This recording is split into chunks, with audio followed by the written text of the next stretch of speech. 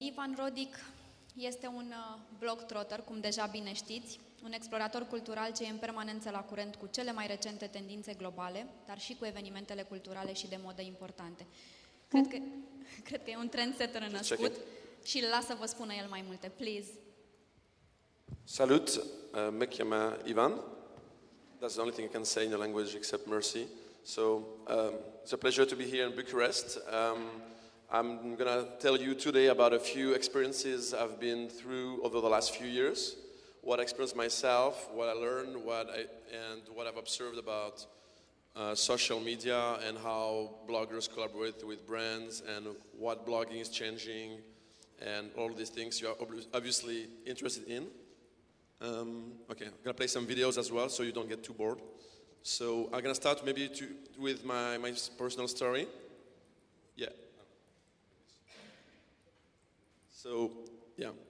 So a bit more than 7 years ago, I was not a blogger. Actually, I was working in advertising. I was a copywriter in Paris. And, yeah, just saying. And then, but something like 7 years ago, I somehow discovered the world of fashion through friends because I moved from Switzerland to Paris, and I somehow went to these fashion parties, fashion shows, and was like, wow, this is so incredible. I mean, people should know about it outside Paris, outside. So I thought, okay, I can just take some headshots, so like faces, and then put it on the web. But it was back in 2006. So in 2006, there was no blogging culture. There was no article in the newspaper about blogging. It was not a dream job. It was no front row bloggers. It was just like a little fun thing to do, and eventually a few people will look at it.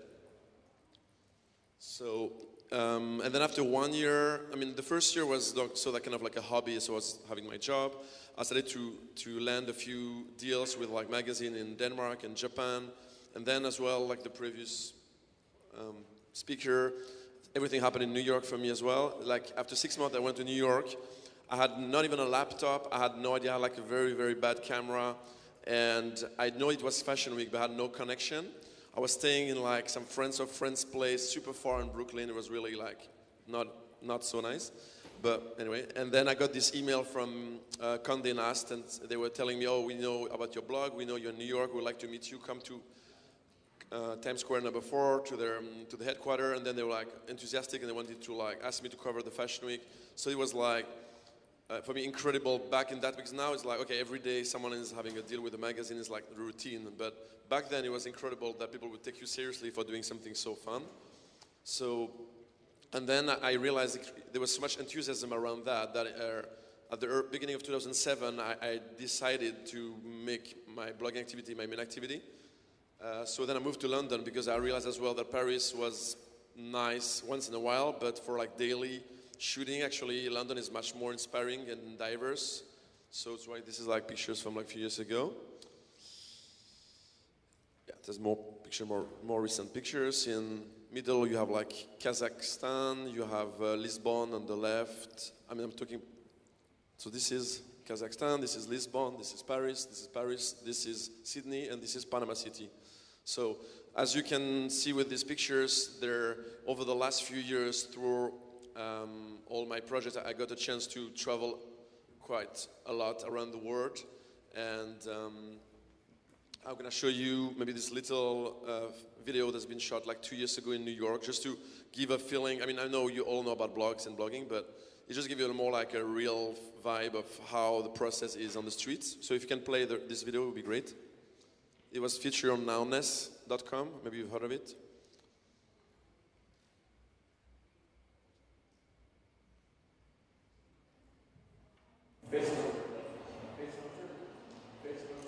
Full screen.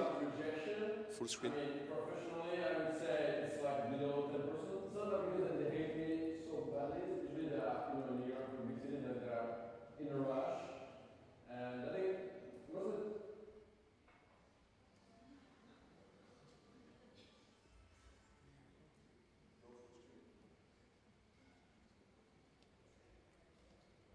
Is it working without full screen?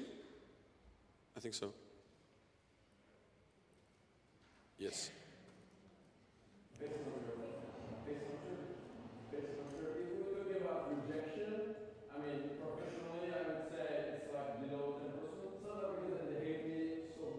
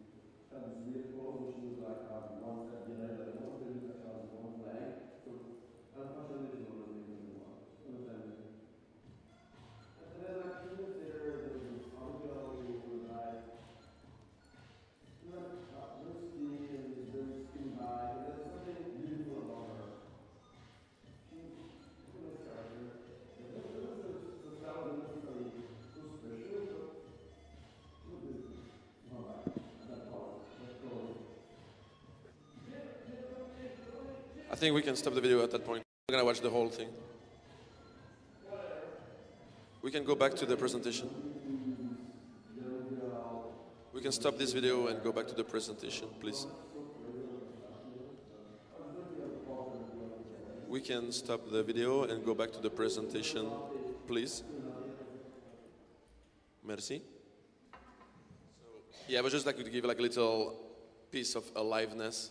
So as you see, it's like another way. I mean, you see on a website like tons of images, but for each picture there's a story behind it, and it's like not necessarily easy. But yeah, as I was saying in the video, I think overall it's like about 90% of people agree on being photographed. But sometimes in some countries it's a bit more tricky. So I try to go with, if I don't speak the language, I try to go with someone from the country, if possible a girl, because then if I photograph a girl, it's easier for a girl to look at another girl. If we're two guys, it looks dodgy. So, yeah.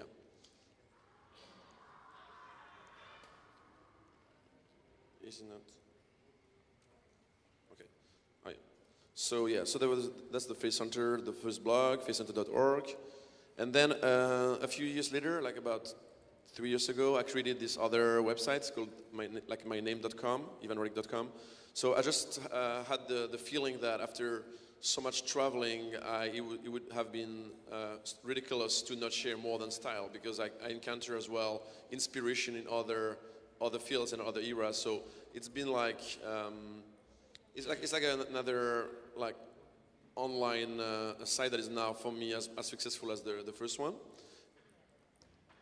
So it's like image. It could be like a bit of. It could be like a fashion show in London. It could be just a girl hanging out on a motorcycle in Colombia. Or it could be like some neon art in Australia. So a bit of inspiration, because I feel like what happened over the last few years is that street style used to be this very romantic activity. So people would go on the street under the rain and the snowstorm.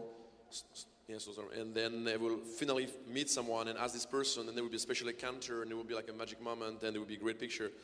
And what happened, and they were, so like back 7, 6, 5, 4 years ago, a lot of people started blogs in cities around the world, and then they realized actually it takes a lot of time. If you have a job and you want to shoot a few times a week, it's very time consuming, and then you don't make so much money out of one blog in one city. So many people in the last 3, 4 years realized they can just buy a ticket to Paris Fashion Week and take 1 million images there and sell them to magazine. Because if you take a picture outside Chanel show, you can sell this picture to Grazia friends or Elle friends, whatever. And if you just take a picture in your hometown, less magazine would be interested. So in somehow, for economical reason, it transformed the whole street style scene, because now 90% of the images you see on the net that are street style, they're not street style, they're actually fashion week style. And the same in the magazine, they would publish, I've seen like in France or anywhere in Germany, like even 6 months after the fashion week, they would on the street of Milan, and actually it's just some Russian editors going to Dolce & Gabbana show. So that's why I think it was like a whole feeling for me to not just be limited to this street style thing, but as well to share more inspiration. And as well, a few years ago, I created the Face Hunter show. That was like a collaboration with MySpace. I don't know if you remember. It's like this old like ancestors of Facebook in some way, more music related. So we did like a few episodes where I was like sort of interviewing creative people. So it just worked for a few episodes, and then they didn't have any more money. But now actually I have new partners who are now who are going to be creating a web TV show. Like we're going to start shooting probably in the next few weeks. So it's going to be a program about culture through the style. So it's like understanding what's happening musically, artistically through the style of the people in the city. And in 2010, I got to publish my first book. The one on the left is actually their international cover. So that was for me something kind of surprising, because actually I was thinking, nowadays everyone is actually just checking images on the net. Who would buy a book? And it was kind of like a question mark and challenge for me. And surprisingly, there's still some people who need to get something physical in between the hands. So the first book was strictly street style. And then I published a few months ago this new one called A Year in the Life of Face Hunter, and this book has somehow followed my evolution and is as well not only street style, but kind of as well a travel diary into 30 cities. So I just wanted to, I was thinking if I would just do Face Hunter Volume 2, it would just be somehow, just another street style book. And I felt like with this, I can create something more personal. This for each city, there's like a write-up, and I think it gives you like a kind of there's still a focus on like cool, stylish people, but it's kind of give you a feeling of the city I've been to. So you can, like, this is an example of spreads. You can see on the top right, you can see the 5th edition of the book, US, Korean, French, German, and the UK International. And then I have to say that over the last few years, so it's been such a big evolution from having a little blog as a hobby and to now having like all type of projects all around the world. Nothing would have been possible, obviously, without the social media. It's kind of obvious, but I need to say it. So at the beginning, for me, it was MySpace, and then Facebook, and then Twitter, and then Instagram, and then Vine, and now video Instagram. They just launched yesterday. I don't know if you noticed. But, yes? But the problem is that if you don't have the new version, you just think it's a photo.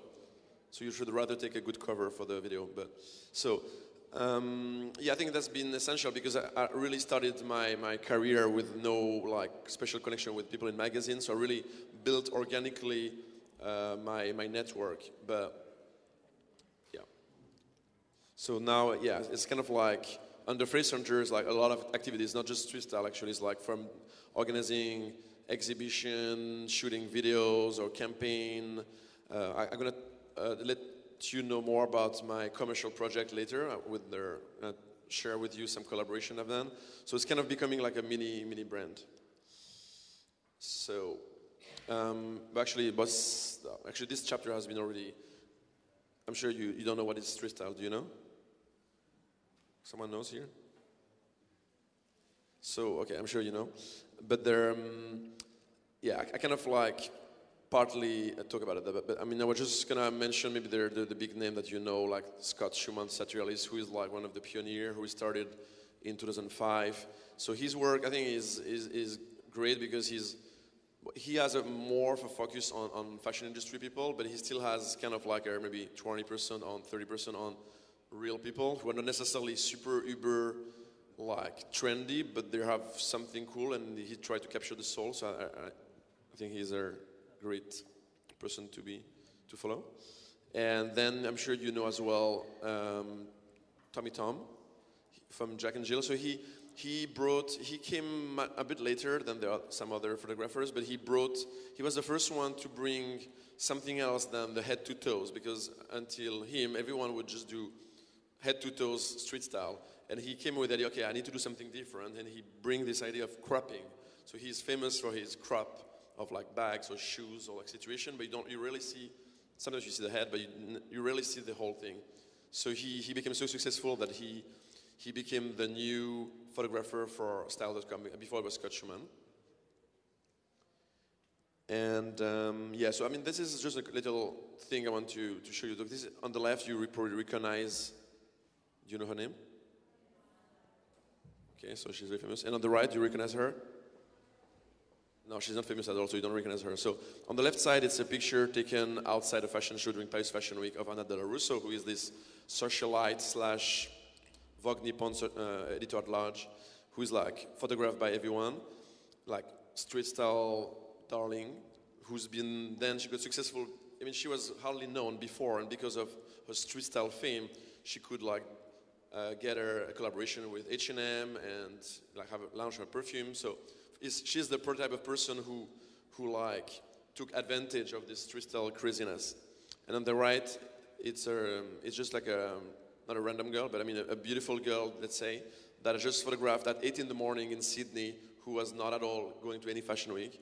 So I just want to, it's the kind of example for me of Anna Della Russo. She's the kind of person who will just have one outfit for one show, and she will just not wear this clothes in real life. It's kind of like the Oscars. It's just like I don't know, it's kind of artificial for me. So it's why I have this sort of mixed feeling nowadays about what's happening at the Fashion Week. So I go there, but I just try to be selective, and I don't think someone like her for me is so inspiring because she's just like, I mean, she's not really wearing something that is her style. I mean, it's more like just, okay, let's do like it's like a big coup d'éclat kind of thing, but I don't know. It's like Olympic Games, but it's, I don't know. I feel it's kind of disconnected from the reality.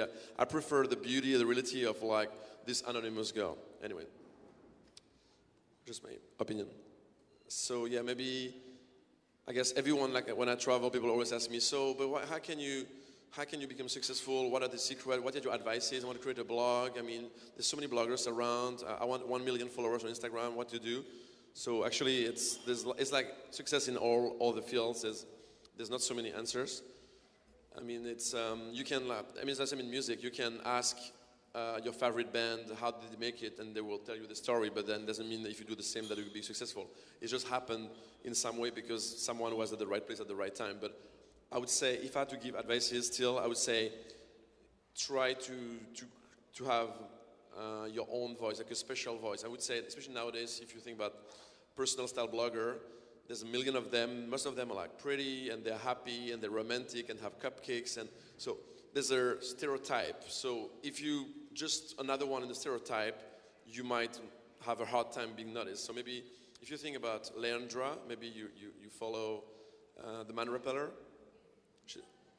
Okay, you love her. So she's an American blogger, New York based, and she's relatively new. I mean, she's only got popular 2 years ago, less than that.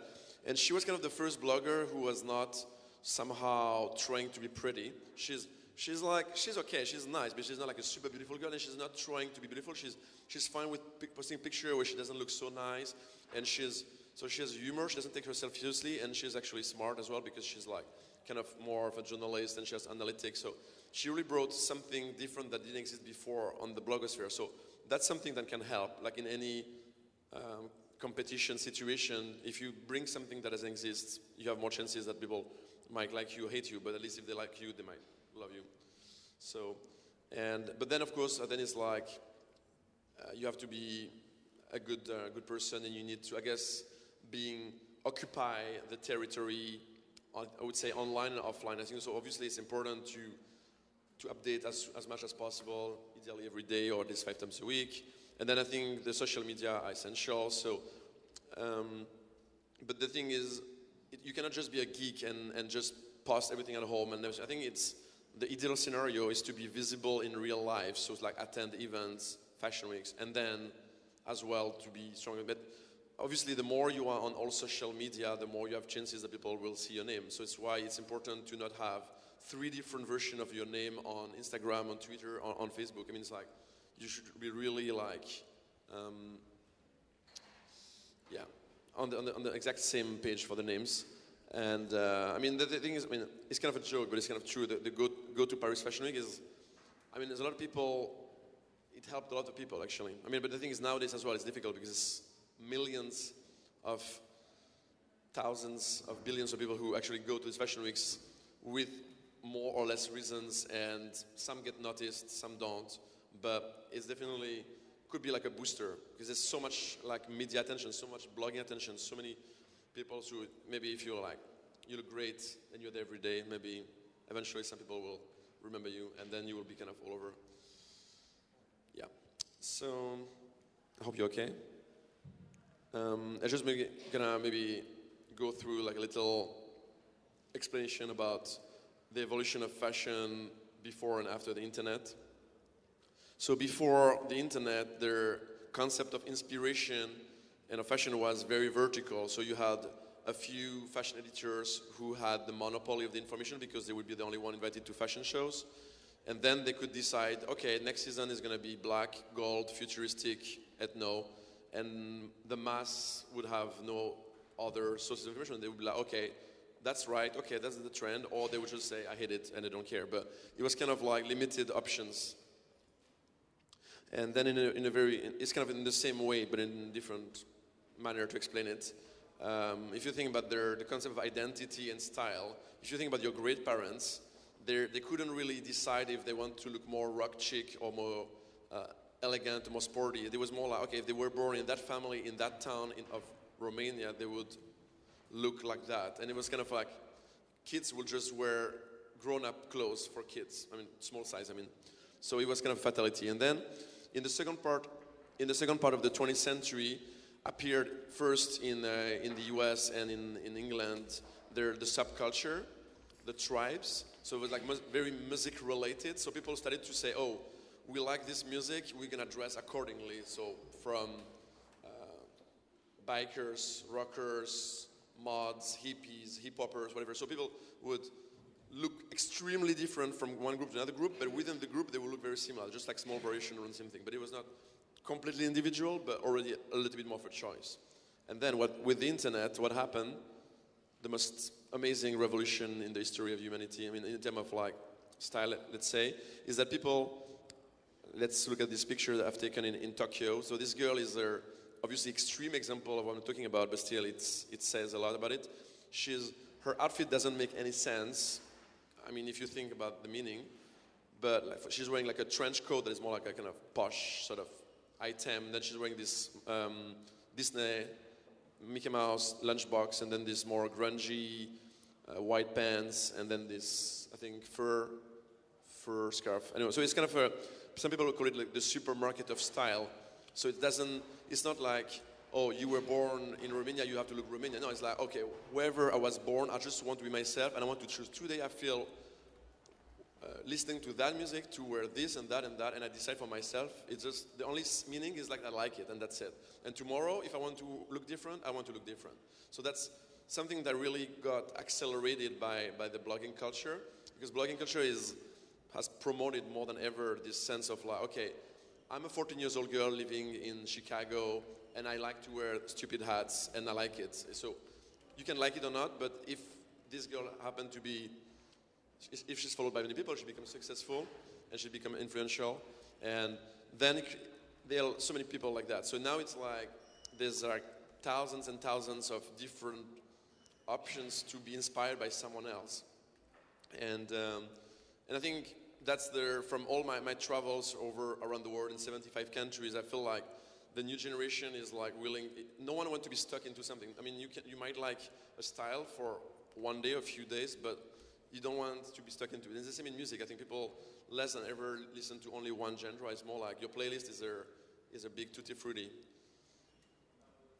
So, how much more time do I have? 20 more minutes? Okay. Can I have some water as well? Can I have some water, please? Thank you.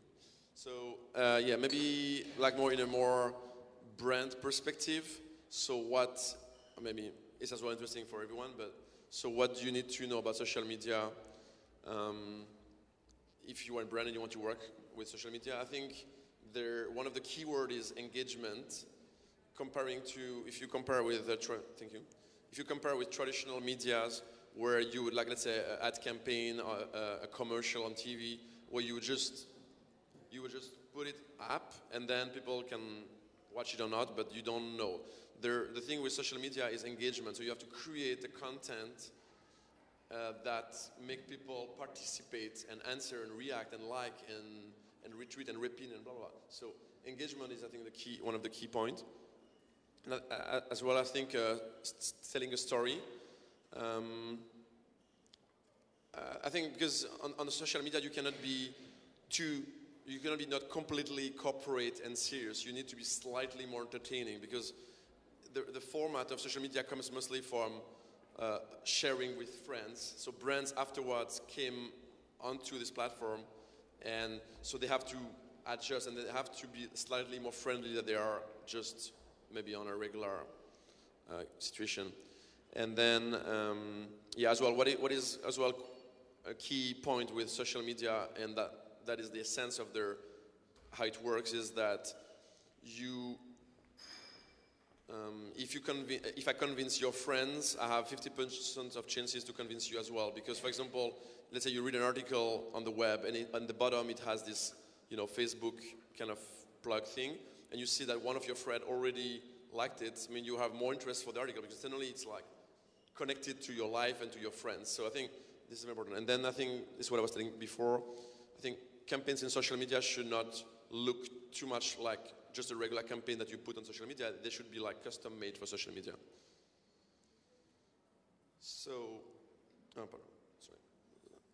I think there was an animation, but no. Okay.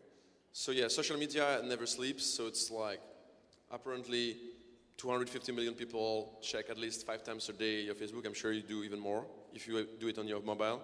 So it's really the new standard of media where you can you don't share anymore once every 2 weeks. It's like you need to update constantly the flow because people just spend their life refreshing, and they want something new. So it's like you don't have to think in terms of a few infos. It's like a flow of content.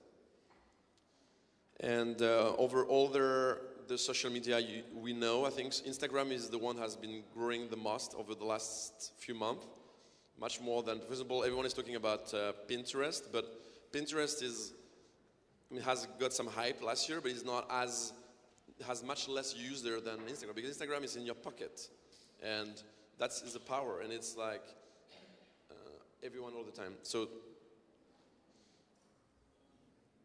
And their Pinterest is actually the specificity of this social network is that it's the most feminine of all. So 80% of the users are female. And actually I have a profile, but I don't use it so much. I guess it's more like a homey thing. It's like you stay at home, you do your personal mood board, but it's comparing to Instagram where you're out and about and you share your experiences with your friend, you tag them. It's a very different vibe, but it's much more brand friendly because for a brand, they can almost create it's almost an extension of their online store. They can have the link on the product and you click and you're on the online store. So it's kind of more commercial in some way. Because for example, Instagram is very fun, but it's more tricky for a brand because you have this clickable link on the post itself, only on the page of their profile.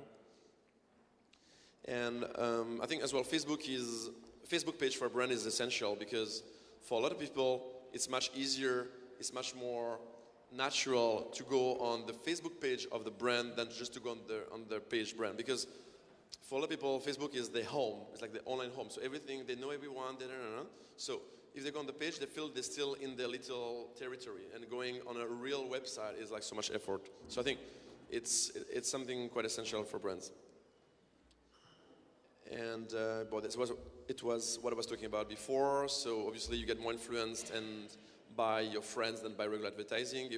If one of your friends retweeted or liked something, for you it has much more value than if it's just a regular content article. And so yeah, I've been asked to tell you about the tips and tricks to be successful in social media, but I guess in some way I've covered it all. But so the engagement is essential. I think for a brand, it's not easy to have the right tone on social media because on one hand, you cannot pretend to be just people's friend because people know that you're a brand and at the end you want to sell. But at the same time, if you're too corporate, people will just not be interested to interact with you on your platform. Yeah, consistency, as I said, it's for sure. You need to be there every day, but as well, it's a fine line between being visible and people not forgetting about you, but at the same time you don't want to spam people. So yeah, you should find your own limits, I guess. And then as well, obviously, it's quite important. Is you have to, let's say if you use Instagram, you can link it to your Facebook or to your Twitter. So the more there's interconnection between your social media channel, the better it is. And then the good timing, it depends how you consider it, but for example, if you want to reach a global audience, you have to think about time zones. If you just want to have remain followers, you can just post it, I would say, during the day. I guess it's good to post starting in the morning and afternoon, but I guess too late at night. If you post something you wake up and you say, oh, I'm gonna post at 2 in the morning, it sounds fun, but you might have less reaction. And the thing is, it's exponential because if you have less people who see it, so less people will realize that their friends saw it, and then you're gonna have much less likes or follow or everything. So I think it's important to post it when people are awake. And then if you have, for example, if you want to reach more Americans, there's usually a huge market for bloggers. You should think about posting it in the afternoon. So when the New Yorkers, at least East Coast, is awake. So if you post at 2 p.m., it's already 8 a.m. So I think that could be as well something to think about. And obviously, the whole mentioning, tagging, hashtagging is important, but I would not.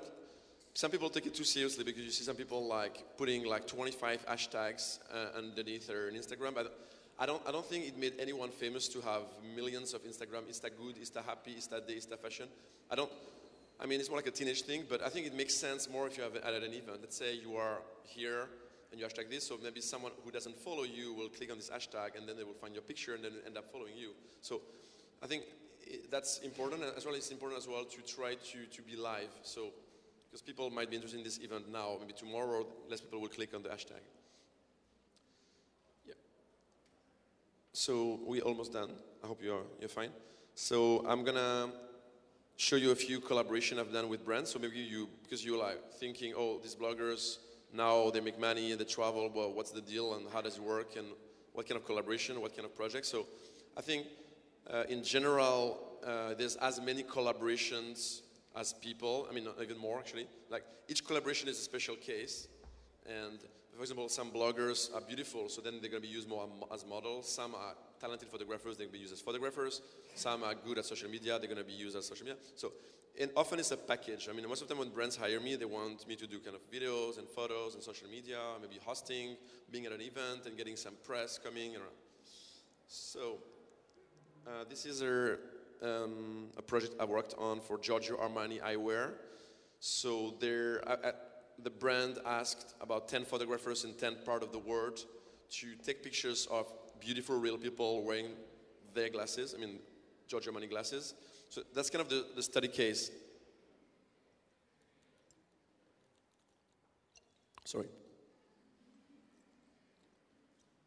So yeah, so it's kind of the typical scenario of a brand who obviously has its regular campaign with models, and it's very polished and clean and beautiful and it's great, but in some ways it's very far away from the average consumer. So this is the tendency. A lot of brands want to keep it real, or at least trying. So in these projects, so they would have on their page this gallery, this moving gallery, where you can like the images of real people photographed with the glasses. And then as a continuation of this project, they asked me to do like a little video. It was my first direction of a little fashion film. So it was done in Stockholm in like 2 days. So The Frame is the name of the film. So we can play the video, please. As well, the concept is as well, it's shot with mostly non-models, like just pretty real people.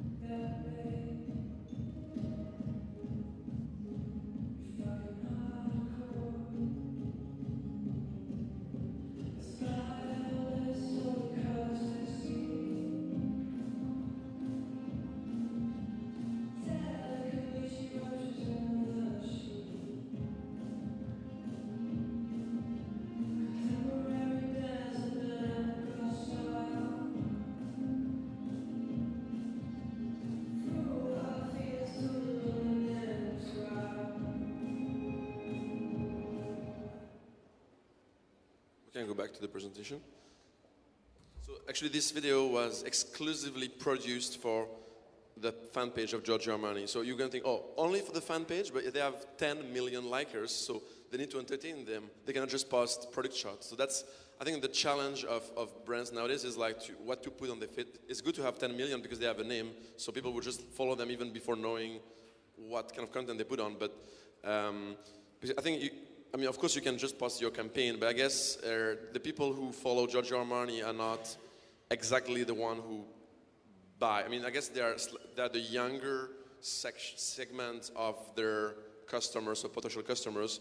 So the people who follow them on Facebook, they are kind of the digital generation, and they need some kind of blog-looking content. So things that looks like they're the kind of thing that you look at usually. And then another project I worked on for the brand Esprit. Do you have Esprit in Romania? Yes? No? No. You've heard, it's a high street brand. It's present kind of all around the world. And so we did this campaign called I Love My City. It was we shot it in 4 cities. There was New York, Paris, Amsterdam, and Hong Kong. In each city I picked a girl, like a nice, cool girl who was like show me around her favorite spots, and we did out of it a video and a lot of photos behind the scene, pictures of the girls. And so if you go on the page of Esprit, you can go through the favorite places of the girl, the interview, and the video. We're gonna play now the video from Amsterdam with Anna. Anna, she's in her mid-20s, but she created like a year ago ensemble.com. It's like an online magazine about, let's say, fashion and culture. We can play the video, Esprit, please.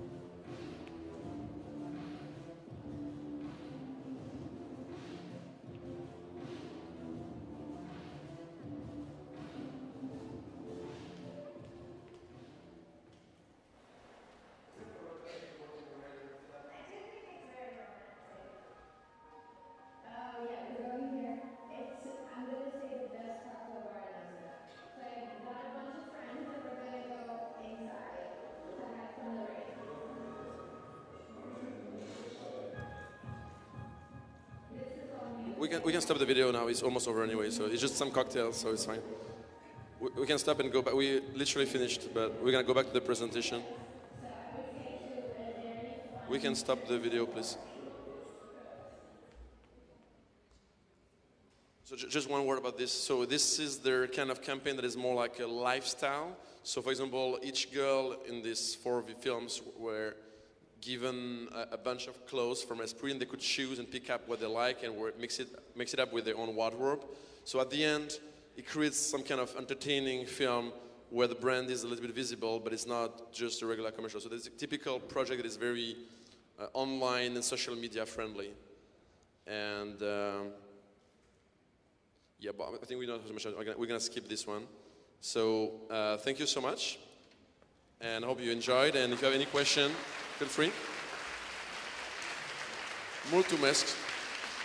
Merci. Întrebări? 2-3 întrebări? Just some questions.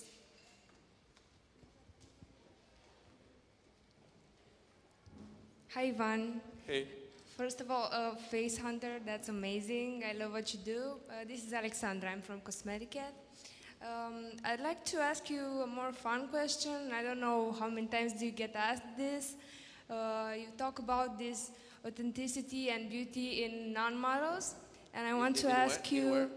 I didn't understand your question. Oh, okay. Intensity of?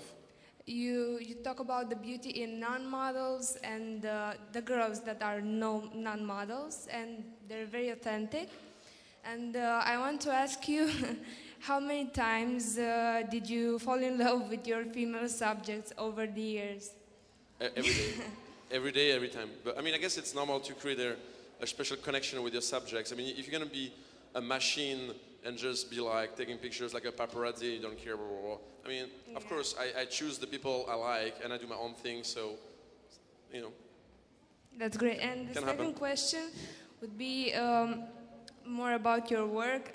How would a brand, what would be the ideal pitch from a brand? Because you get, I bet you get pitched a lot from a lot of brands, and I just assume you only take the ones that fit your style and your brand, basically because you're a brand.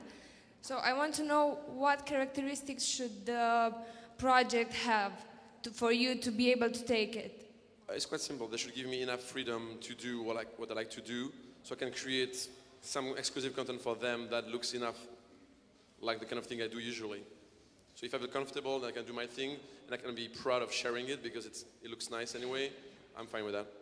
Oh, okay. And I don't want to hug the mic, but one more question is about what is the weirdest fashion habit you ever seen all around the world during your work? And that's it, I promise. Well, I mean, yeah, in Brazil you have some kind of weird behaviors. I mean, in Brazil you have some small group pockets of extremely stylish women, not men, but then they have this. For many years, they had this trend of like the Nike Shocks. I don't know if you've seen them. They're like probably some of the most ugly running shoes ever designed. I mean, it's not like, I know that many girls or guys wear this like cool running shoes and they're kind of stylish and it's part of the look. I mean, I understand that, it's totally fine. But honestly, they were like chunky and ugly. I mean, and it's like teenagers will wear them, and this woman with the Vuitton will wear them thinking it's like kind of casual elegant. I think it was so wrong. I mean, it's okay to mix up something high and low, but it was just so badly done. And so many people over so many years were doing it in Brazil. It was insane. But I think now it's a bit less. Sure.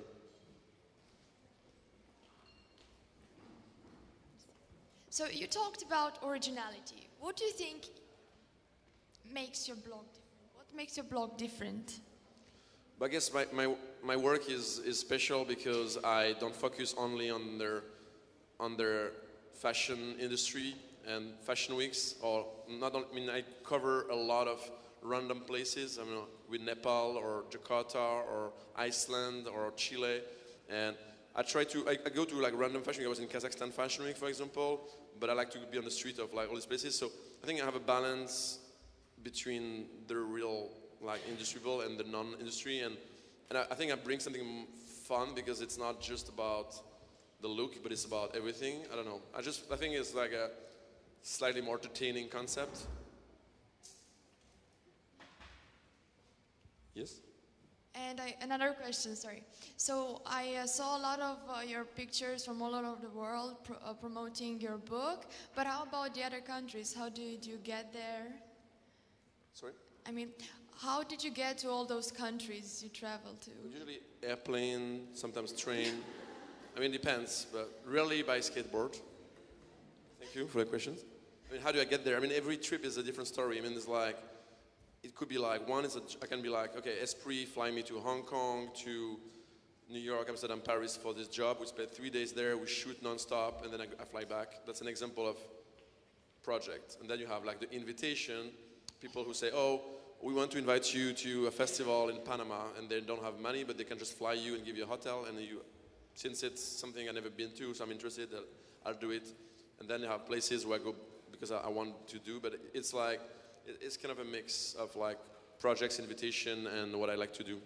That seems really cool.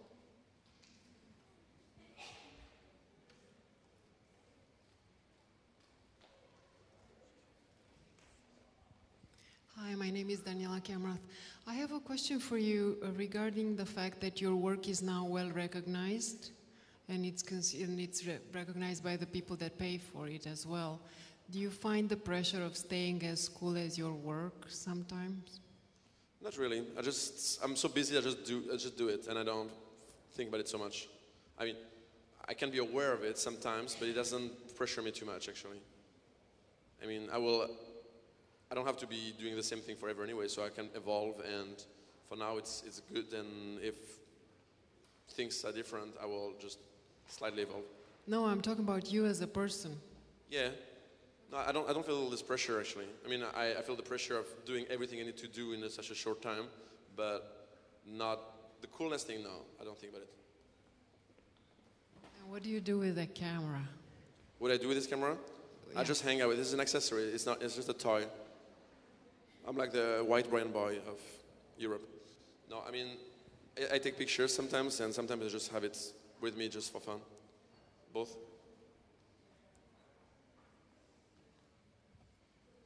Are we good, or? Altcineva? No. Thank you. Thank Merci. you. Mulțumim.